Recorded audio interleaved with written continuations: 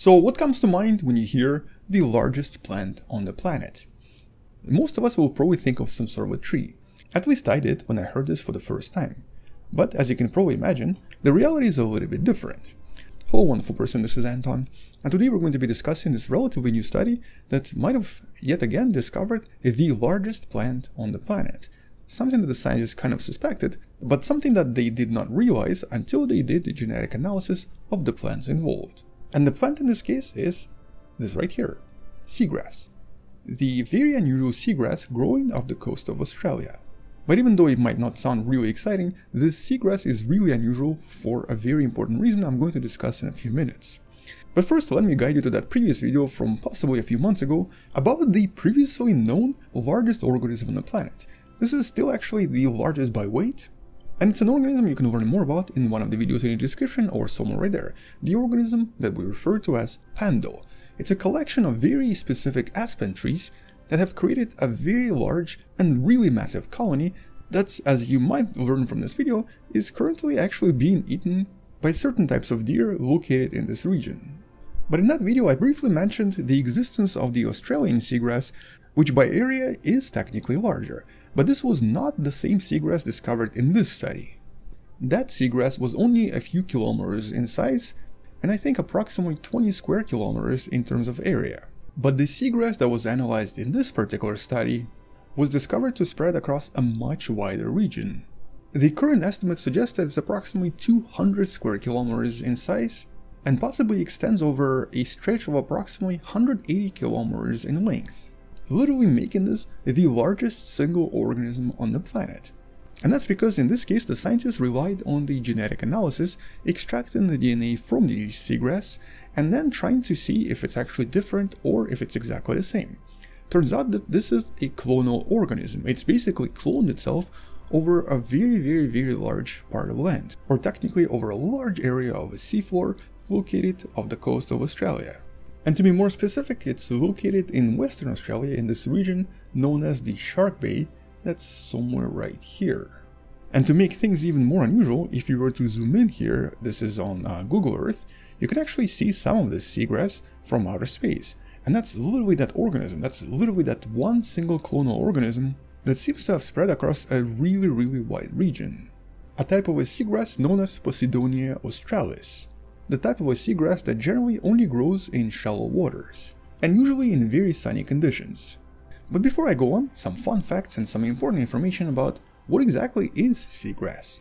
So what you might have not realized about seagrass is that it's actually the only marine plant which produces flowers and fruits, and also other types of seedlings. And it does so annually, just like the ground counterpart. As a matter of fact, it's the only marine flowering plant in existence. And today it's believed that it very likely evolved from the terrestrial plants approximately 70 to maybe 100 million years ago. Now when I originally saw the date, I was actually kind of wondering if it had anything to do with that last extinction event that unfortunately resulted in the demise of dinosaurs. It happened around the same time, and that's when the seagrass became a lot more prominent on the planet as well. Now obviously this is just a speculation, but it is an interesting coincidence in terms of timelines.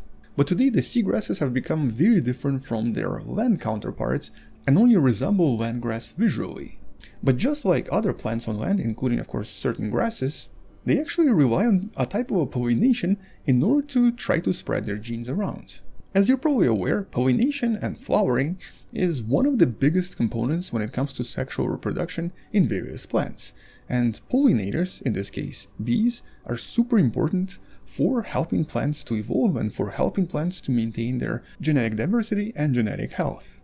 And so seagrasses are no different. Here's an example of the seagrass flowers from this particular species in Australia. And previously it was actually believed that the pollination here was more or less natural and just done by the current itself. But the more recent studies discovered that this was not the case, that even seagrass has certain pollinators and certain creatures responsible for spreading the fruits. So for example, certain types of crustaceans, such as this one known as Thessalinida zoa, or even certain types of worms, have been shown to directly pollinate certain grasses, mostly because certain grains from the flowers tend to stick to the surface of these worms and these crustaceans, kind of similar to how it happens with the bees and the flowers on the ground. And because of this, and also because of how successful seagrasses are, they actually tend to form some of the most productive ecosystems on the planet, while also becoming an extremely important carbon sink, and also being responsible for nitrogen fixation, performing similar functions to the terrestrial plants as well. But when it comes to reproduction, they can actually do it in two ways. The most common way for most of the seagrass is obviously sexual reproduction, using flowers, using seeds. But a slightly less common way is by simply extending their rhizomes, the underground root-like structures, which obviously a lot of plants have as well. And so this is another way for a plant to grow without the sexual reproduction. And as the rhizome emerges and as it spreads around, once in a while a stem emerges and the leaves start forming as well, in order to help the roots to then conduct photosynthesis. And so basically this part right here is completely optional. And so in order to find out how many of these plants were present in Western Australia in this region known as the Shark Bay, the scientists conducted genetic analysis on various samples from various parts of the Shark Bay, discovering that it was literally the same organism, genetically speaking. Which means that it's been doing this for a very, very long time, spreading across at least 180 kilometers, creating what seems to be the largest plant on the planet discovered as of 2022. Something that it's been most likely doing for at least a few thousand years, possibly up to about 8,000 years since the original formation of the Shark Bay. But what makes this particular seagrass unique and different from a lot of other seagrasses is the genes that it contains and how it was able to adapt to this. This particular seagrass in this region is what's known as polyploid. It contains twice as many chromosomes as its relatives. Now normally in sexual reproduction, half of the genes come from each of the parents. But in this case, this species carries the entire genome of each of the parents inside of it. Now that's not super unusual because there are other plants that do that, such as for example potatoes and even bananas, but in nature this often happens to various species of plants that reside in extreme environmental conditions. And mostly because these plants are generally sterile, they actually cannot reproduce sexually anymore and will also normally grow indefinitely unless something happens to them. In other words, some of these plants can continuously clone themselves over and over unless the conditions change dramatically.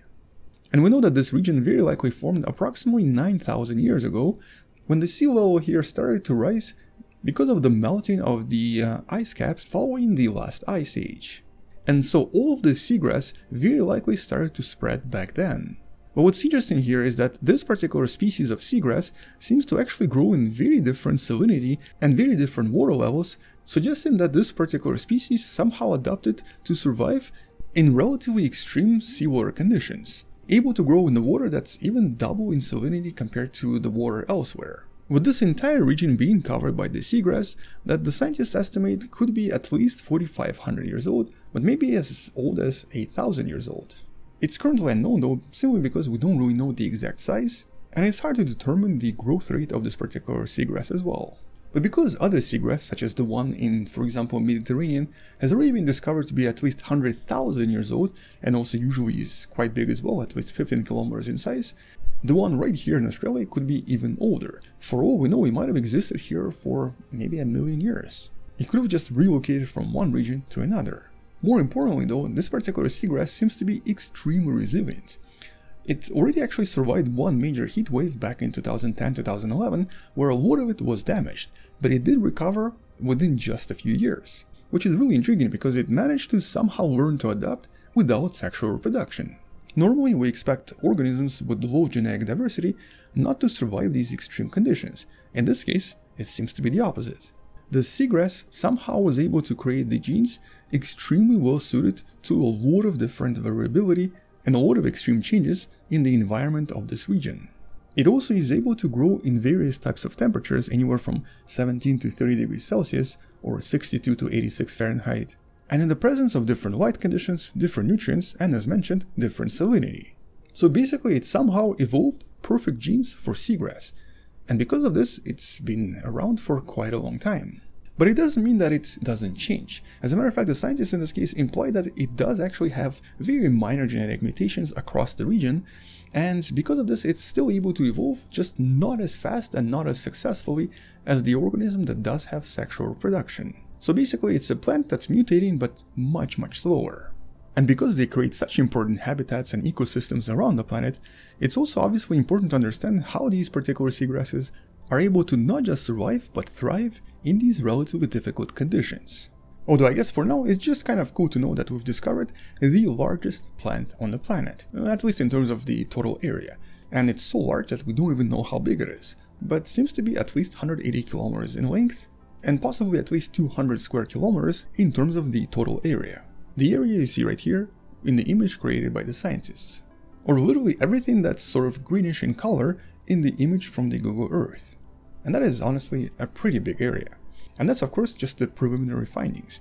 They might even discover that it has spread elsewhere and might even be present in much farther away regions.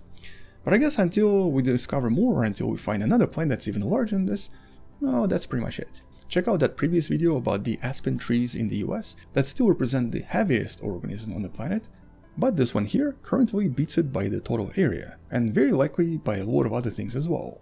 On that note, subscribe, maybe share this with someone who has learned about space and sciences, come back tomorrow to learn something else, and maybe support this channel on Patreon by joining channel membership, or by buying the 1% t-shirt you can find in any description.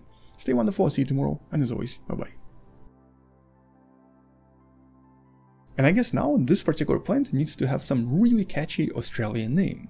Kinda like the name Pando that we gave to that aspen tree, which is Latin for ice spread. But here I think Latin is maybe not appropriate. It really needs to have some really funky Aussie name. So yeah, let's pick something really cool and let it stick. Anyway, see you tomorrow, bye bye.